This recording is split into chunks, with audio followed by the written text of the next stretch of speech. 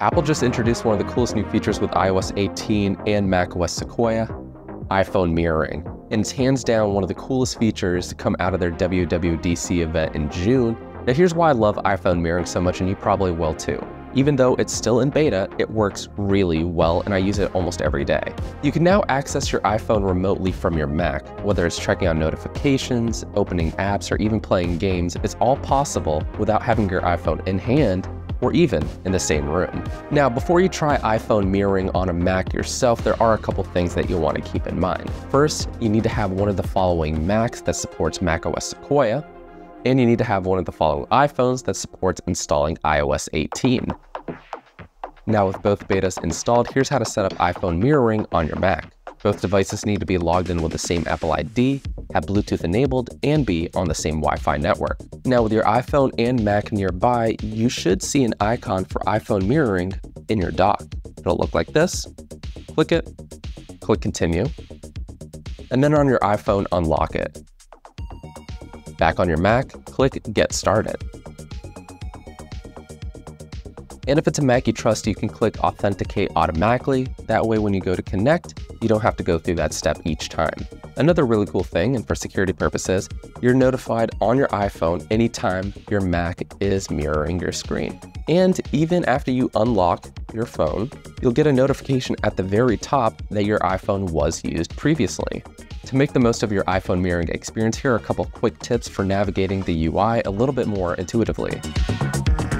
One of the most obvious is when you're in an app, you can quickly access your home screen by clicking the white or black bar at the bottom, working just like it would on an actual iPhone. To access our Spotlight search, we can either click right here, okay, obvious, or we can swipe with 2 fingers up to access it as well. Similarly, using our 2-finger gestures, we can swipe between our different home screens to access, for example, our app library, or to get to our widgets on the left-hand side, and then use our scrolling, as we normally would, within the iPhone mirroring screen. And it works really well, making it feel like it really is a native experience on our Mac. But if you're like me and you prefer keyboard shortcuts, using Command 1, we can access our home screen. Command 2 opens our app switcher, and then Command 3 is yet another way to access Spotlight search. And then finally, if you move your Mac cursor just above the window for iPhone mirroring, in addition to minimizing or closing out the app, we have 2 other shortcuts. This one is another way to access our app switcher, and that one is another way to get back to the home screen quickly. For most users, I think they'll probably be using gestures or the commands, but that option is there as well. That said, as cool and handy as iPhone mirroring already is, and it's probably going to get better, there are a few limitations. The first thing that you'll probably notice is that you can't use your iPhone simultaneously while mirroring. So, we go to try and unlock our iPhone. Automatically, it's going to say iPhone is in use, and that mirroring has ended because of that. So, we need to lock our iPhone again, hit try again, and then our Mac will reconnect. And even though it's quick to resume on your Mac once your iPhone is locked, this limitation is put in place so you don't have 2 different inputs competing with each other. That said, I did notice a couple interesting things. Even with mirroring enabled, you can still actually interact with your lock screen. All your widgets, all your notifications. The only thing is, once you swipe up, it's going to end the mirroring session. That said, something that's actually interesting is when your iPhone is charging and in its horizontal standby mode, can still interact with its different screens. The only limitation I've found, however, is that when you go to interact with, say, your to-do schedule, it will prompt your Face ID in order to verify that, in which case your iPhone session needs to resume once again. But aside from that, you still have a lot of functionality on the lock screen itself. Now, another really cool thing that I found is that with mirrored apps, for example, music, all audio is going to be actually played through your Mac, which is super awesome. And as someone who isn't the biggest fan of the native Apple Music app on Mac, I actually find myself using this a lot. The only limitation though is that aside from your volume controls, pause, play, and next don't work. Having those extra shortcuts would have been a nice touch, and maybe we'll see them in a future update. But speaking of streaming, apps like Hulu, although you can load up the app and it looks like you're about to play the video, won't actually stream the content.